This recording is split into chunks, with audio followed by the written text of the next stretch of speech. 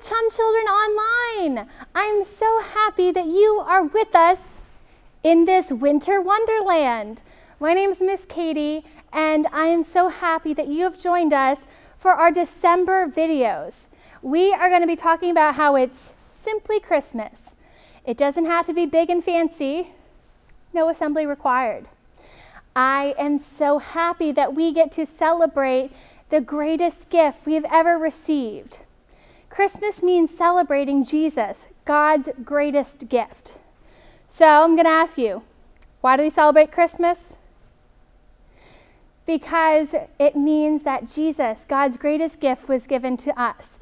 And we're going to talk about that all December long. So I hope that you are all bundled up.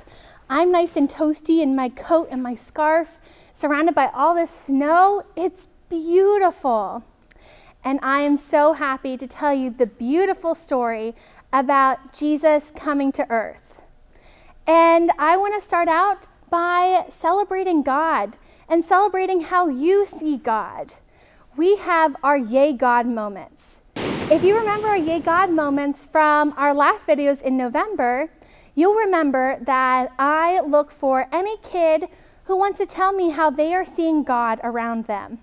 So ask a grown-up if you can reach out to us and tell us how you see God. This very special Yay God moment is from our friends Miles and Marnie.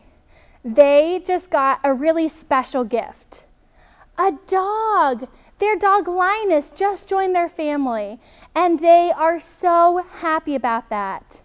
How awesome is it that they were able to get this special gift? And remember, we're going to talk about our special gift that we get every year, Jesus. And one way we can celebrate those special gifts is through singing and dancing. It's one of my favorite things to do. And I think this song might sound a little familiar to you.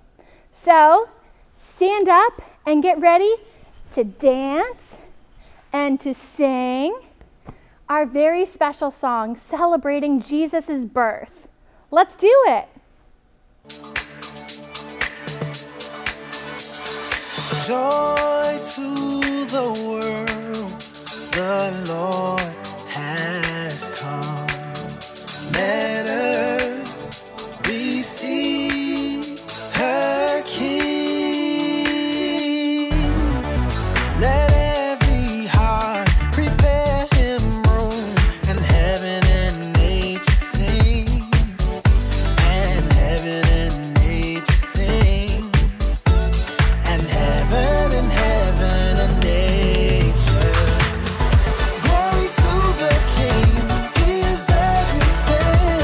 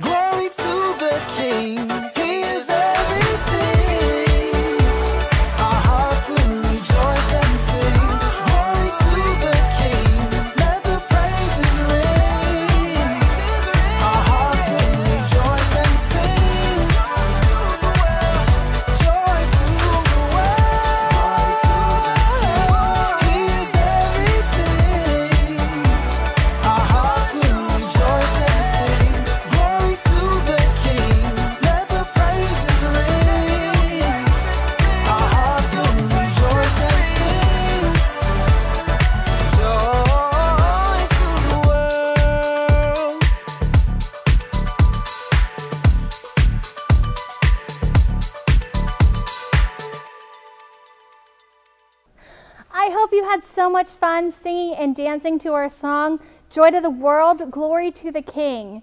It is so much fun to celebrate God and the special gift of Jesus. And I can't think of another really special way to celebrate and to learn about how we can celebrate this very special gift than from the Bible itself. Who do we know that's really good at telling us Bible stories and making it really funny and doing some really crazy things? Just kidding. Our friends John and Brandon, they are back with the So-and-So Show. And we're going to meet a brand new friend named Kellen, and he's going to help us learn some more Bible facts too. So I hope you really enjoy this next part with John and Brandon and Kellen. Take it away, guys. The boys. Hey, what are you?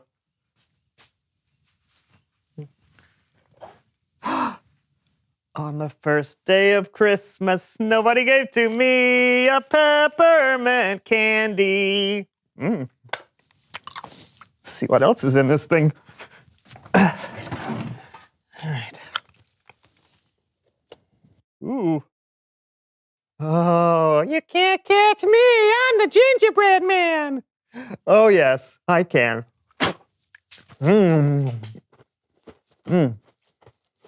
Tasty. Okay. What else? Oh, cool. Jingle bells, jingle all the way. Can't eat you.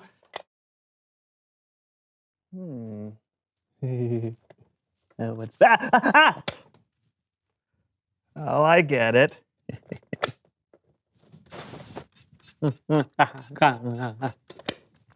Apple cider. Not bad. Not bad at all. I'm sorry, I didn't know anyone was in there. And now for the most important day of all. I wonder what's inside.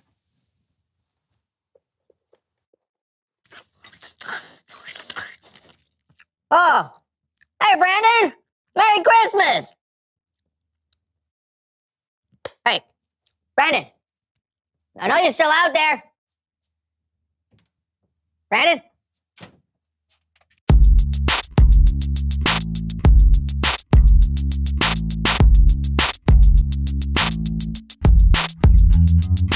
Welcome to the So-and-So Show, and Merry Christmas! I'm Brandon. I'm John, and we're glad you're hanging out with us as we kick off this festive holiday season. Question for you, John. Hit me! Okay. Thank you. Now go ahead and ask me the question. Okay, what does your family do to kick off the holiday season? We eat rotten fish. What? Yeah, it's called lutefisk. It's kind of a nasty fish jelly. Yeah, why? I don't know. We've just always done it. Yeah, when your nose hairs start burning with the stink of rotting fish, you know it's Christmas time with that tasty dish. My family watches Christmas movies. Oh, we do that too. It's a Wonderful Life is the perfect movie to start out with. The holidays haven't begun until Clarence gets his wings. Spoiler alert! Hey, you've never seen It's a Wonderful Life? It's on my list. Oh. What do you want, John? What do you want? You want the moon? You just say the word, and I'll throw a lasso around it and pull it down. Of course, you'd pick a Christmas movie from the 1900s. It's a classic. It's one of the best movies of... Okay, fine. And you know what? What Christmas movie would you start with? The best way to spread Christmas cheer is singing loud for all to hear. La la la la la la la la la. Okay, Elf is fine, but it's really more of a kid's movie. What? It is. I mean, if you knew real Christmas movies like I do, then you wouldn't I know Christmas movies. More than you, I bet. Oh, well, we'll see about that. It's time to play Name That Christmas Movie.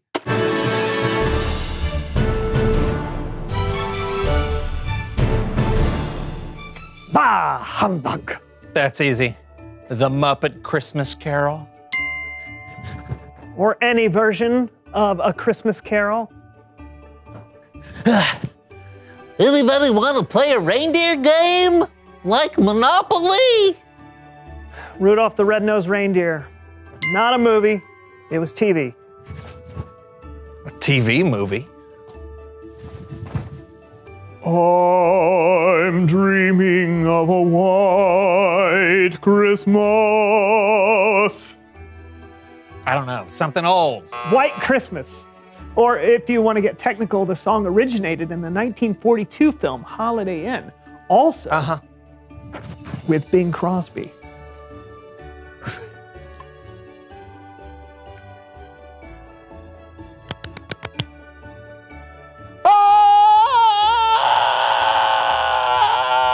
Home Alone. It burns. You look like a deranged Easter bunny. Christmas Story. I'm a prince, but I don't want anyone to know because my evil twin brother, who works as a chef at the North Pole, might hop on the Christmas train to stop me from finding my true love, if she even has time for love, while balancing her successful newspaper column in New York City and an architecture firm in Los Angeles. I only have 1.5 hours to meet the girl, fall in love, save the world, and discover the true meaning of Christmas. I have no idea. Really? It's so simple. It's every Hallmark Christmas movie ever. It's Bible story time with Kellen.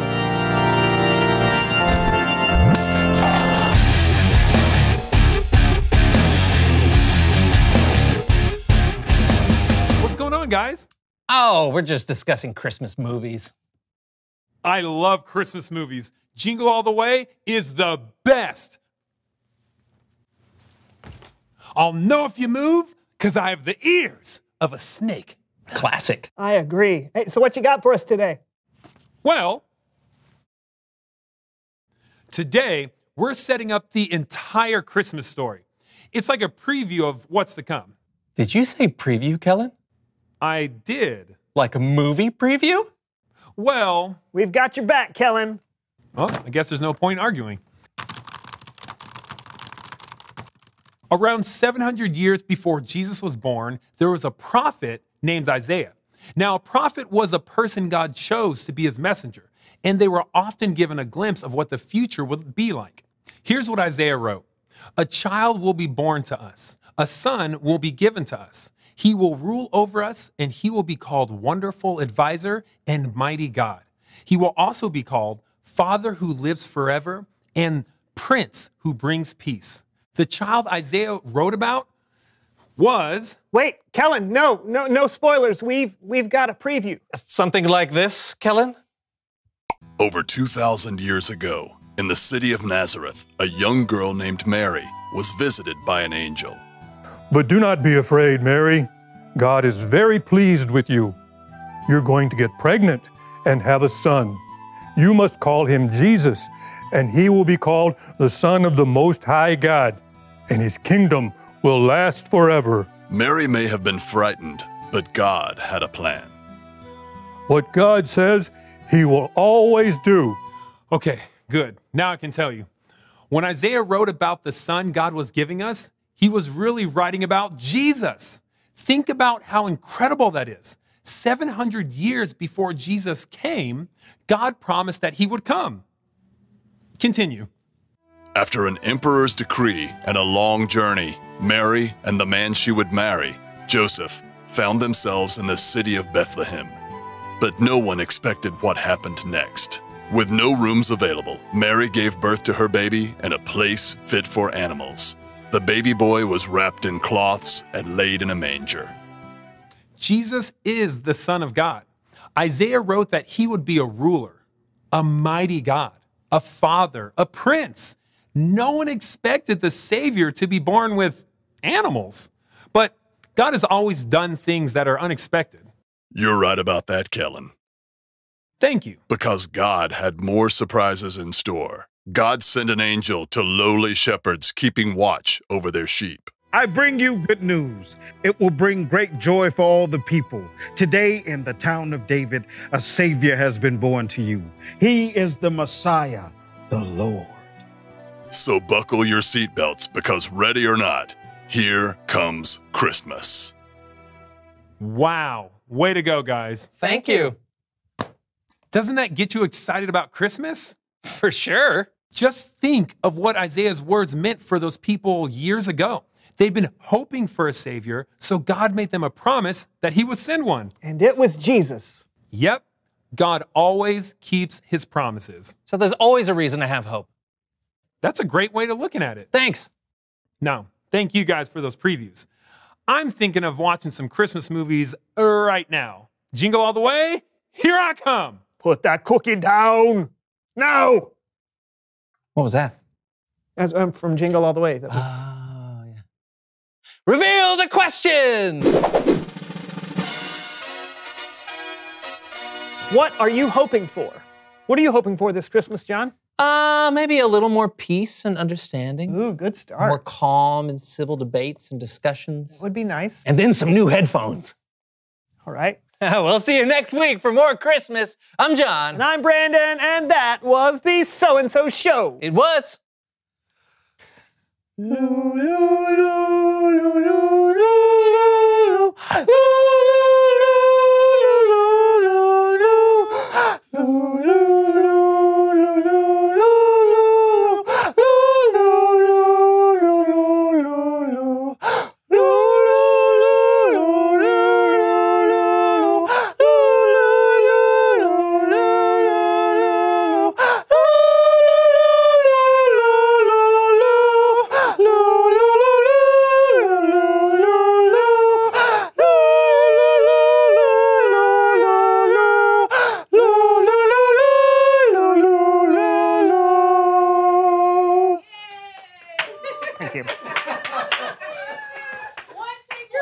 Thanks, guys.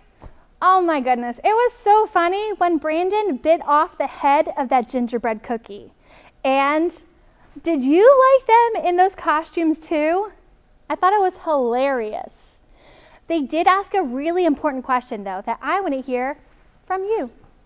What is a Christmas tradition that you have? Now, if I was thinking about one of my favorite Christmas traditions with my family, it would be that ever since I was really little, my mom and my dad would have me and my little sister and our dog sit on our steps in our house, and they would always take a picture of us in our pajamas. I can't tell you the toys that I got or the food that we ate, but I remember every year looking forward to having that really special picture of me and my sister and our dog. It was something that was really special to me, and that's my favorite tradition. So if you have a favorite tradition, I want you to ask a grown-up if you can tell us, because I would love to hear about it. I'd also love to tell you that we have our friend Caleb who's back to tell us about our Bible story. So let's take it away, Caleb.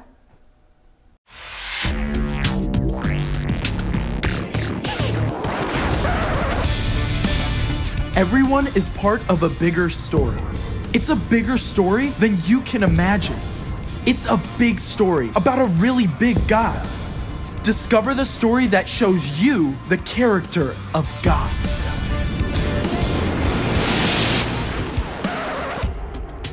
Hey, I'm Caleb, and this is not a brand new way to deck the halls.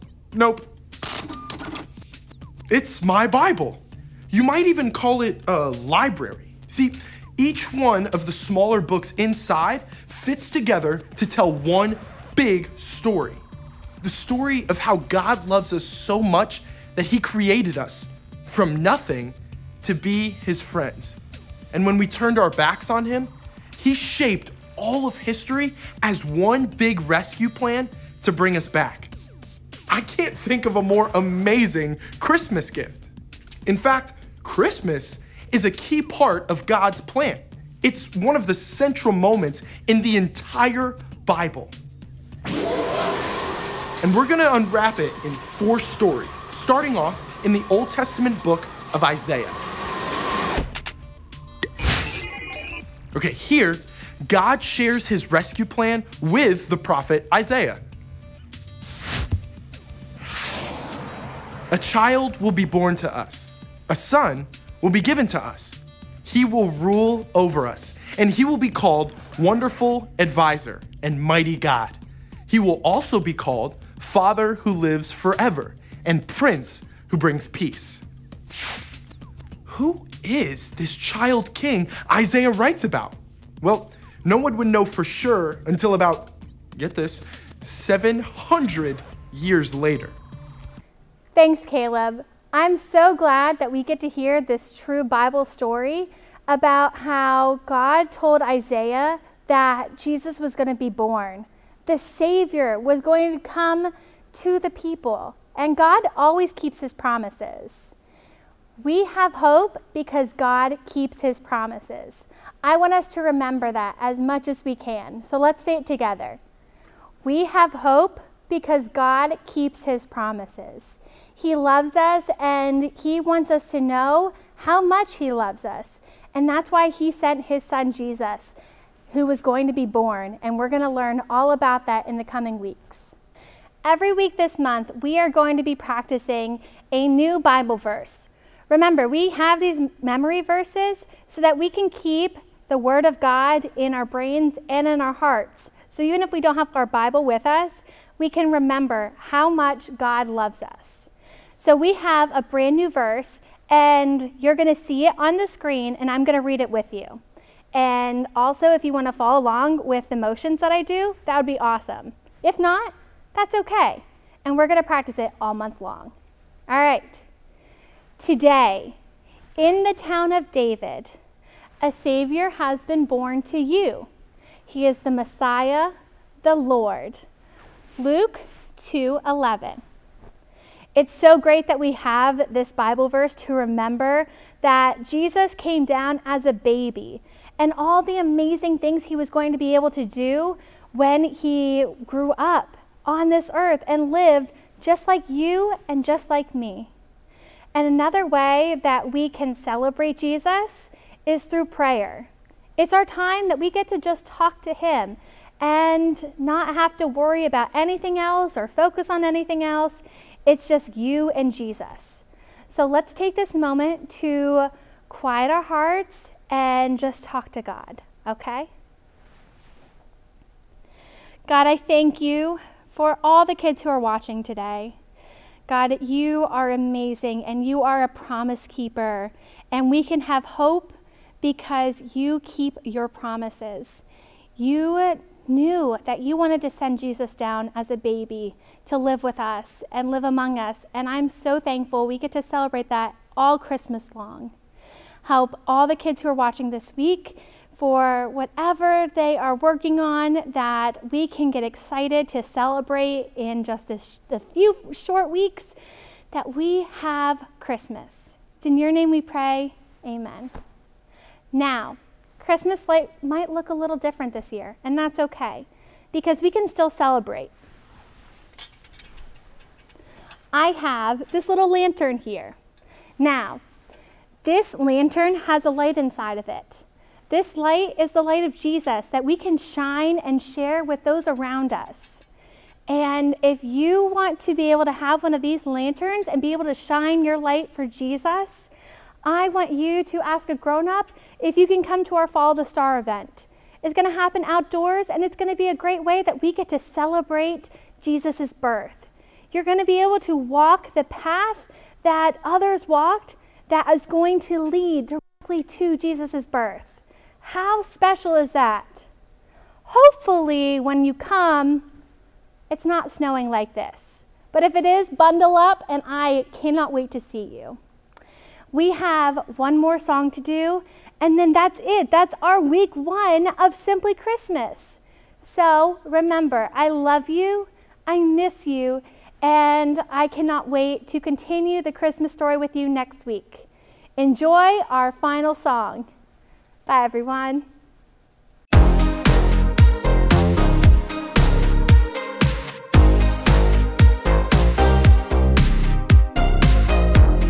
Long ago and late one night, angels